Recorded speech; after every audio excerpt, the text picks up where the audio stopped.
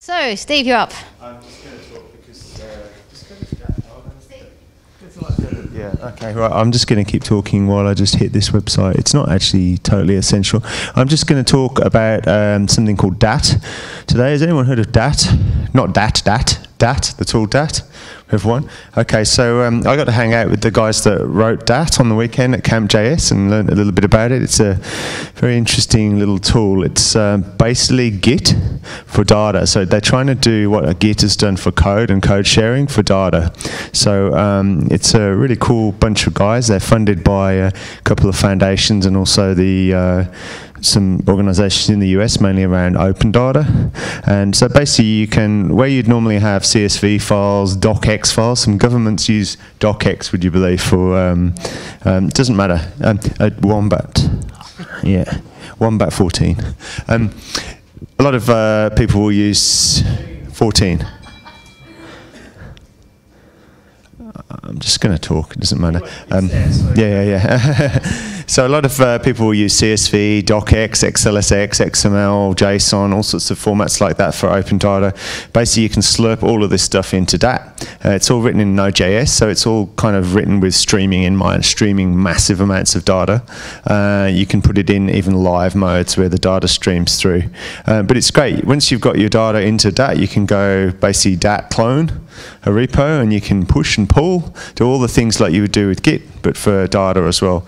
It's totally alpha at the moment, but they've actually got some funding, which is really great, and they're doing a lot of hacking on it, and they're encouraging people to use it. We did some good workshops on the weekend, basically ingesting the entire NPM repository, which is pretty massive, and doing running code around finding the biggest module and things like that.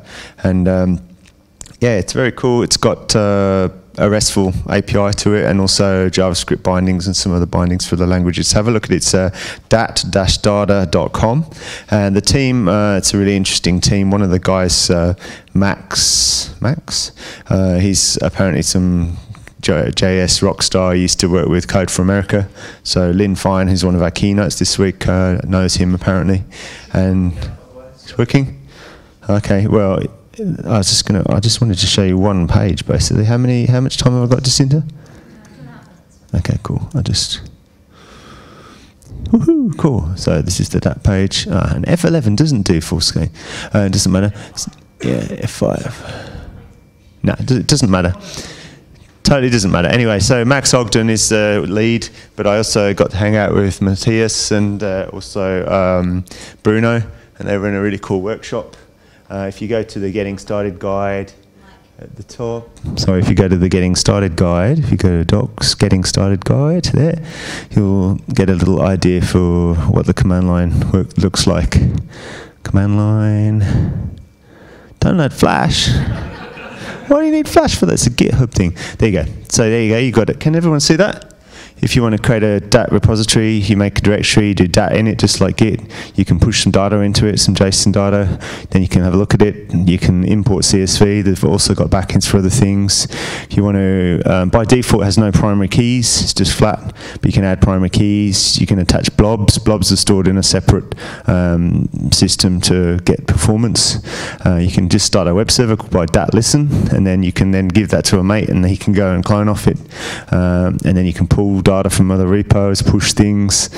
It all runs on LevelDB behind the scenes, but you don't actually see any of the LevelDB stuff. So that's about all I've got to say. Check it out. Thanks.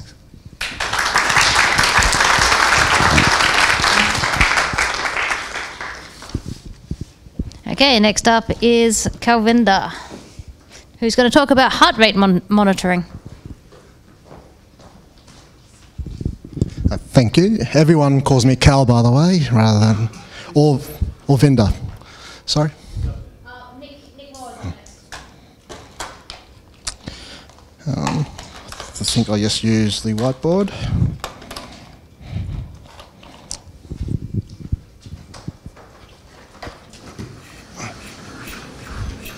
Oh, don't have my own strength.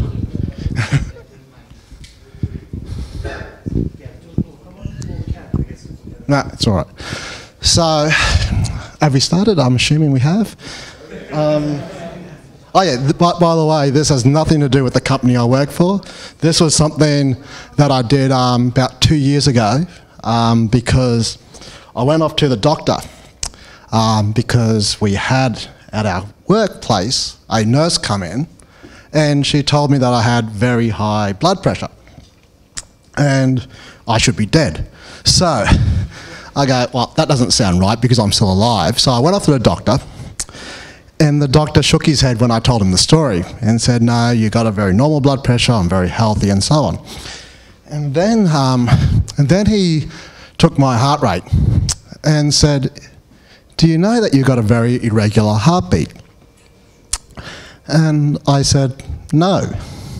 So then I had what was going to be a 10-minute little procedure, ended up being a 2-hour experience for me, involving ECG monitoring and them discovering that I got a fully compensated heartbeat. So my heartbeat goes like this. It goes, whoops, I'll do that again. It goes,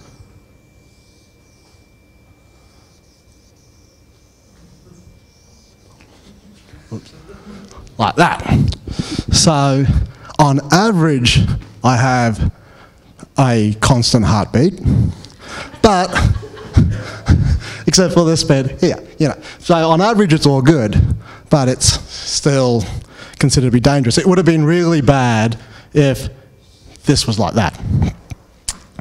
So I started paying more attention to my heart. So I started downloading apps. I got myself a watch which monitors my heart. And what I discovered was that a lot of developers don't realise that heartbeats can be like this and still be quite normal. So then I went, okay, I need to create myself my very own app that measures my heartbeat because my heartbeat isn't the normal heartbeat that people have. I wrote this app and I'll explain what I did, but let me just say I ran this app on other IT people, and out of the 12 IT people, only one IT person had a normal heartbeat. So there must be something about this profession. So I decided to do a little bit of research on how people measure heartbeats, and I didn't want to go with the ECG because I didn't want to be wearing an ECG monitor. So another normal way of measuring, another really useful way of measuring heartbeats is to use the light intensity that goes through your finger. And what happens is that the amount of oxygen you have in your finger decides on how much light will go through it, because the oxygen actually absorbs more light than less oxygen. So I used my camera on my smartphone, and I got an Android phone, of course, and I was able to grab the raw video images of my blood, of the light. Sorry, I should say the raw video images of the pictures from having my finger on the camera. And from that, I was able to get my heartbeat, and unlike what a lot of developers do, is where they see something like this, they go, oh, there must be something wrong, I'll just count that as 1, and then go, what the hell's happening here? And then decide, I can't measure at all. I can now measure my heartbeat, and I can give you the algorithm if anyone's interested. How much more time have I got left? 17 seconds. And it was a lot of fun learning about how the heartbeat works and how blood and light work as well. So thank you very much for listening to that story. Thank you very much. Okay, next up we have Nick Moore talking about Tranquil APIs. After Nick Moore, we have Richard Keach.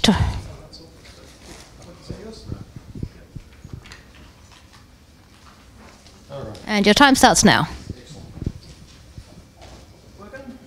Working not. Working maybe. Yep. Working, you will get to see XR and R in all its glory. Excellent. Do you like the mic? All right. Yep. All right, this is one of those projects that's a bit of a wild hair project. It's something that was annoying me while working on another project, so I gave it a name and now it's got slides. It's called Tranquil APIs. Basically, the idea is it's a protocol framework a bit like REST, but without a few of the things I found really, really annoying about REST while working with REST and OData and similar things. Amongst other things, it's transport agnostic so that you don't have all this involvement with HTTP. That means it works exactly the same way over WebSockets as it does over HTTP, which is kind of nice if you're the kind of person who wants to choose one or the other fairly arbitrarily. It also allows multiple actions per request, which means that you don't have this many messages flying back and forth. Nice in a mobile situation. Also very nice if you'd like it all to happen in one SQL transaction, which is something that's really hard to do in REST stuff.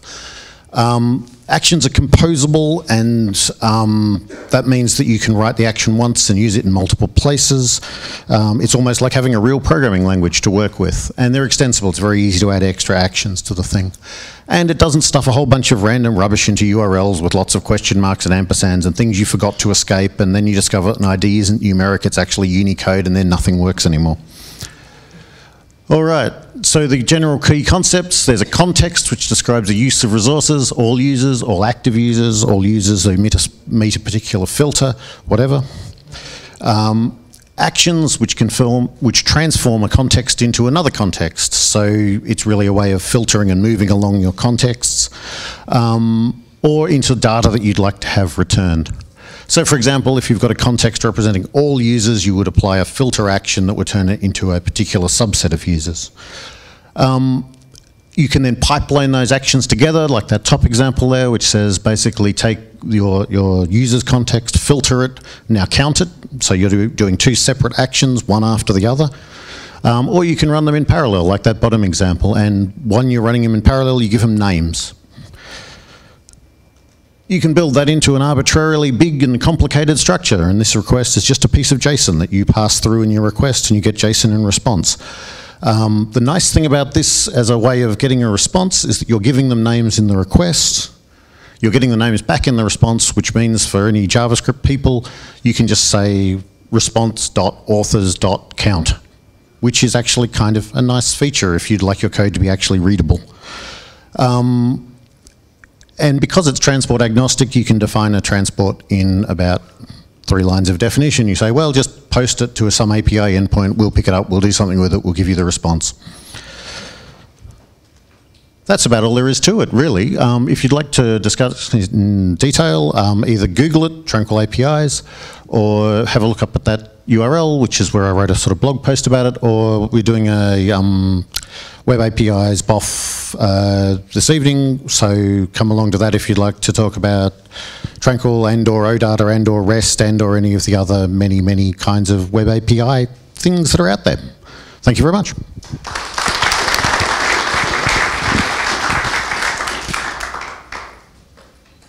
Okay, so now we have Richard Keach talking about Open Hub Config, an extension from his keynote earlier today, and then he'll be followed by Andrew Berg. Yes, you'll need that. And your time starts now. No video. There we go.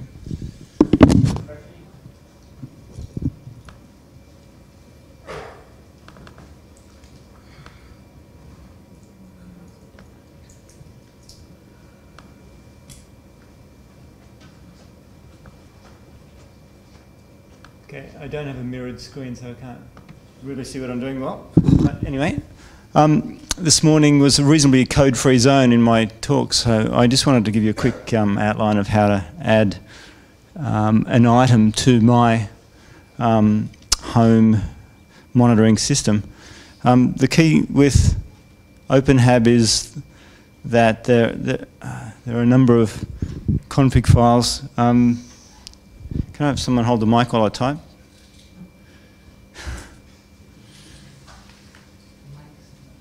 Thanks, Jacinta. I'm going to have to get down on my knees.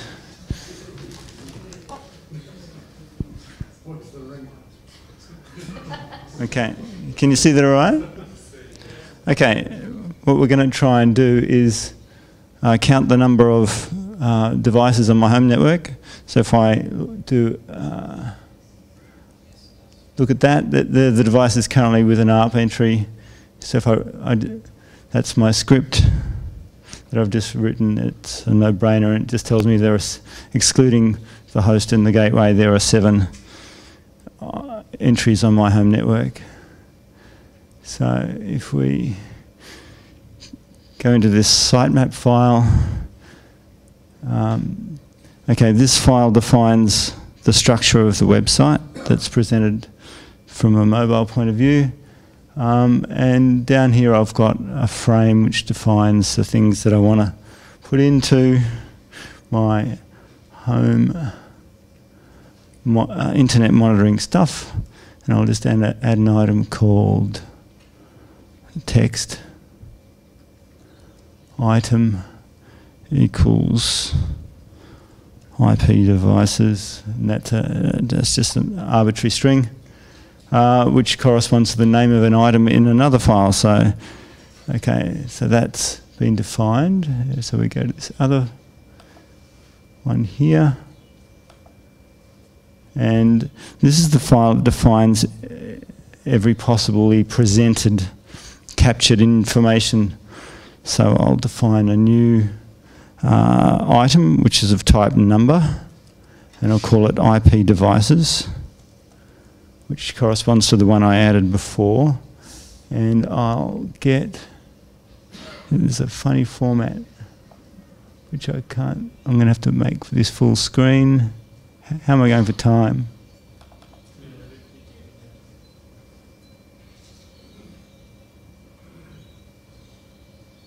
Okay.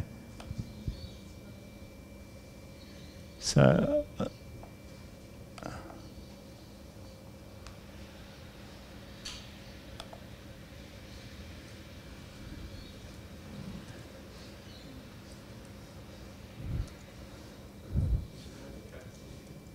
okay, so this is what's going to print out, number of devices, and then a format string, %d for, because it's a decimal, and then I'll paste in what I got before. And so what's in this braced element here is what's called a binding, and this particular binding is an exec binding, which means the item gets a value based on something just executed in the local operating system, and it's going to be the output of a command user local bin IP count .sh. Yeah, close double quotes after number of devices square bracket. After the square bracket %d. Thank you.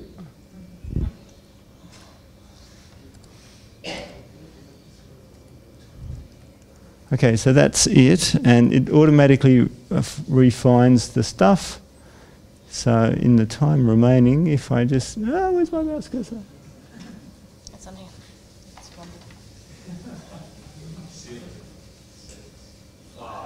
There we go. Number of devices, 7.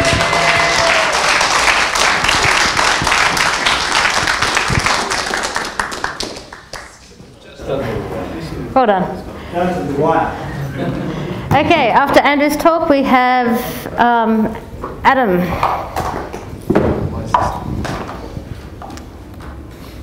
And your time starts now. Thanks very much. Hello. Is it right? I didn't touch it. So my talk's around AWS auto scaling and some stories around that. I called it in the first bit AWS auto scaling Zen or something, but what I wanted to do is just give you a couple of examples of some of the things we've done with it and some of the challenges we've found. Who's used AWS auto scaling at all? Okay, cool. Some people know what it is. All right, so starting off here, once my tech support here hopefully gets me coming up. So what is auto scaling? If we can just get to that first slide, hopefully maybe one day. Okay, so auto-scaling essentially is your ability to scale out horizontally the machines that you're using in the traditional way in which you'd have multiple front ends sitting in front of one database server, for example, right? Now, this is actually a diagram of the path by which your pool of servers grows and shrinks, not so much a network diagram. So you've got, on the left, you've got an auto-scaling group, which would typically be a number of front ends, let's say 4 front ends that are all running Apache and talking to a database. And then you'll have a scale-out event, generally some sort of load event. You'll fire up some more instances there to the right, and then that instance gets included into the auto-scale group. So you went from 4 to 5, okay? So it might be from 4 to 6, something like that. And the same thing happens when scaling down. So a scale down event, scale in event, and it gets removed and goes back to the number it was before. So in order to get it working, you have to define an auto-scale group, okay? Which is set up through the console using the APIs. This is in AWS. They're usually sitting behind an ELB, which is a load balancer. You then define some launch configurations. Essentially, this is choosing the AMI compute image, which is sort of a snapshot of a machine, right? So that would just be your, in the web server context, that would be your web server with your application code ready to go, already configured to talk to your database and maybe your clustered file system. And then you define scaling plans, which is the rules around how you will launch these new compute instances. So the challenges are, put briefly, and this, you could spend a whole day talking about this sort of stuff. It's not a magic wand that allows you to just always under provision and then suddenly up the capacity when you need to. That's what we thought at first, and it just isn't that way. Launching new compute nodes around an event, a load event is not always as snappy as you would like to be. You don't just click your fingers and they appear. Load spikes can still cause your stack to fall over. Even if you have auto-scaling in place, it doesn't mean that you will just be able to tolerate any kind of load. No matter which rules you write or how well tuned things are, you can still drown your capabilities while things are spinning up. Defining scaling rules is not always intuitive or easy. Just because you can write rules around how you're going to have, how you're going to spawn new instances, it doesn't actually, you're not quite sure when you should spawn new instances. Like, should the load average be 40% or 50%? And how many minutes should it be like that before you start spawning these instances? Because actually, if you get it wrong, what you end up with is lots of things coming in and out of the auto-scale group, which has its own challenges and potential risks, because these compute nodes don't always actually come completely ready to go. They might come with a cold cache, and they need to be running for a while before they're fully useful. So getting it right is a bit of a journey. The other one to bear in mind is that compute node doesn't always boot up ready to go. There might be things that need to happen on the server for it to be useful, such as a cache being warmed. You can't auto-scale everything. RDS, it doesn't work like that, but with sort of immutable front-end machines, you can get a lot of mileage out of it. One more thing that we spend quite a lot of time wrestling is that monitoring of the compute nodes within an autoscale group is a little bit new and wacky. Traditionally with Nagios, you sort of give machines a name and you sort of monitor them and you care about them, and if they go away you react. Whereas in an autoscale group there might be 4 machines or there might be 10 machines, compute nodes, and you don't really know, and in the instance of machines coming in and out of the autoscale group, they will actually be broken. So there are some challenges around mapping a traditional monitoring methodology to this world so that you do actually notice when things like Apache on one of these machines is broken. OpsWorks, which is in the space, how much time have I got left? 37, 36. OpsWorks is like orchestration. Be careful of OpsWorks, can be tricky. More cool stuff, using autoscale group to process a queue. That is super cool. We haven't done it yet, but it's a great application, and surely there's no time for questions at the end of that.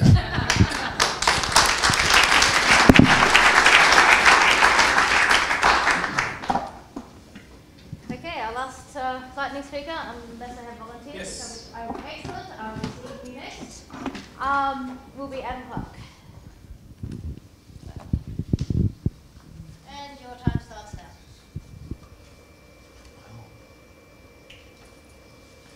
I hope my display starts now. Oh, plug back in again. Yeah, come on, stop thinking. I'll do it for you. Cheers. Well, what I'm going to talk about is a platform for searching across 30 and growing Australian humanities cultural data sets. So we worked on this under the leadership of Deakin with over a dozen cultural organisations across the country and universities, and which you can sort of see if I can scroll, on the wonderful honey.net.au website, which was launched by the Vice-Chancellor of Deakin a couple of weeks ago. And why I'm talking about it here in an open source forum is that it's built with an enormous grab bag of open source technologies. It's open source itself, and most of the data is available on the source platforms and within the Honey platform itself under a license that's open. And in addition to that, you can all contribute to this platform, which is designed for both searching and linking together the cultural data sources that have been mined by the Honey tool. So in the middle, we've got Dame Edna Everidge, who's probably represented in multiple data sets across the country. And all of these links have been contributed by people who've come along and found the individual records harvested across the different data sets and said, oh, that's really interesting. That's actually Barry Humphries, who has some interest in koalas and Girl Guides. I don't even want to go there. This is a growing set of linkages between these data sets, which you can all contribute to. And so I'd encourage you to go to honey.net.au and also partake in the 6 Degrees of Honey competition, where you indeed can go to Dame Edna Everidge and come up with your own interesting ways to link him, to various cultural information across Australia's cultural landscape. Thank you.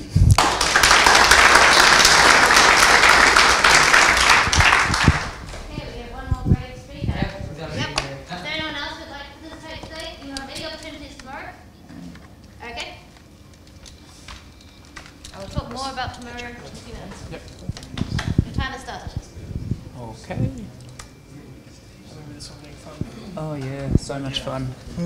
Use this output. How we going? Are we having fun? Yep. Oh yes. It worked. Yes. Hooray. Just get out. Yeah, I'm not going to tempt fate. No. Okay. It's working. We're good. Excellent. Okay. Thanks. Theorems for free. Okay, so reasoning about programs. All of these things make reasoning about programs more difficult. Null values, typecasing, aka instance of operators, typecasting, side effects, exceptions, and general recursion, which is recursion that can potentially go on forever, non-substructural recursive recursion. Total languages do not have any of these. In a total language, every program terminates nicely. However, most programmers are using non-total languages. Even Haskell has exceptions and general recursion. But there are total languages. Some of these include Idris, Coq, and Agda. Fast and loose reasoning is the idea that you should reason about programs written in non-total languages as if they were written in a total language. This idea is justified mathematically by Danielson et al. In a 2006 paper called Fast and Loose Reasoning is Morally Correct. So, what does fast and loose reasoning cost you? Well, nothing. It turns out any program at all can be written without using any of those things on the previous slide. And by avoiding these escape hatches, or as I prefer to call them, trapdoors, you gain a lot in terms of composability of programs and the ability to reason about the behaviour of those programs. Parametric polymorphism. So consider these two function signatures. Just take a straw poll. Who thinks the first one is better? No? You all agree that... No? Some people do. The second? Who's not sure? Okay. Plenty of hands there. So which one gives the programmer more information? The first one? Okay. And which is better? I just asked that one. Okay. Those people who thought the first one gave the programmer more information are wrong. Where type variables are used, so on the previous slide where there was the list of A and list of A. Those are universally quantified type variables. The implementer of a function with type signature containing universally quantified type variables cannot use any functions specific to any type in relation to those inputs to the function. Therefore, you're forced to ignore irrelevant things and you're going to get to a correct implementation faster. Furthermore, the user of those functions has a guarantee that those functions are going to work for any type that they choose whatsoever.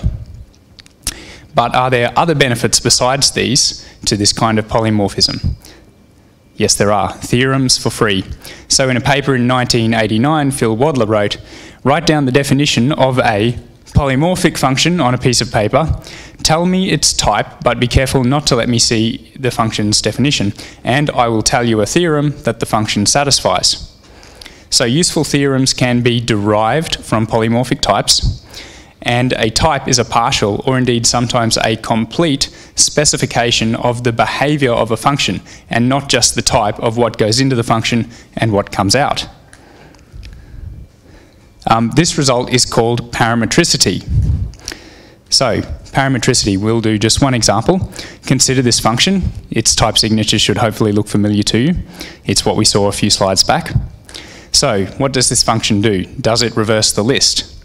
Well, a function with this type could reverse a list, or it could return an empty list. You don't know exactly what this function does, but you do know this. Every element in the output appears in the input. As long as you're using a total language or applying fast and loose reasoning, and also adhering to it in terms of how you implement the function, then this must be true. No one had to tell you that. It's in the types. So embrace types. Types are documentation, and that's the end.